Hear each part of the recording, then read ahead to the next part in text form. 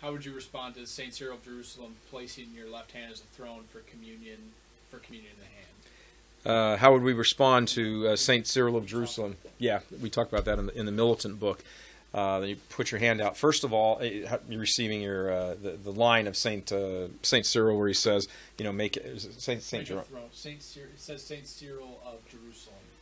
I thought it was a different saint, but anyway, whoever it was, a saint back in the very early centuries of the church said, when you go to receive, put your hand out, make a throne, that whole business, which is really about the only rationale you ever hear today. And they say, well, they used to do it that way. Let's go back to the way they used to do it. Okay, let's go through this philosophically a couple of ways. First of all, if we want to say, well, let's go back to the way it was done in the early centuries, okay, I'm all for that. We can receive Holy Communion like this. We can also, when it comes to confession, put on sackcloth and ashes if we have to confess adultery or one of the immoral actions. We can sit out in sackcloth and ashes outside the church and not step in for 7 years and everybody know what our sin was. I don't hear any clamoring for people to go back to the way we used to do that sacrament. So why is there this great appeal to tradition, way early tradition with reception of Holy Communion, but not, for example, with confession? But that's an aside. There's a number of things to look at in this. The first and I think most important thing is there's a reason the church stopped doing this. And the reason the church stopped doing this is because abuses began to creep in. And it's not that it's intrinsically evil to receive Holy Communion like this, like abortion is an intrinsic evil. That's not the question. The question is, what is the effect of this, of receiving Holy Communion like this? Well, the church has already been through this. There was a heresy regarding the Eucharist that a Spanish council was addressing back in the day. I think it was the 8th or 9th century. And there was a heresy that was being addressed.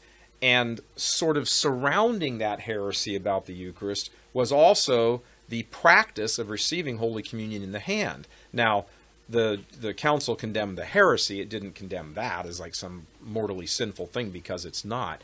But it isn't just, the church used to do that. Well, there are many things the church used to do that through her experience learned, well, while there wasn't anything intrinsically wrong with that, there were some things, unintended consequences that came from that, so now let's correct them. For example, up until the Council of Trent, many Catholics have no idea about this. Up until the Council of Trent in 1545 to 1563, there was no such thing as seminaries. There were no seminaries. Priests were, how priests were selected and chosen and this and that was just, it wasn't arbitrary in the sense that they weren't valid.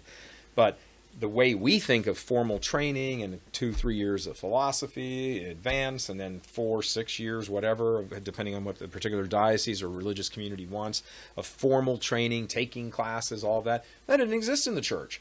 Now, should we say, well, there didn't used to be seminaries and priests just came out and didn't really understand their priesthood, many of them, so let's go back to the way it was then? No. The church learns through her experience and her man-made customs and rituals and approaches to things that, there's something to be gained here.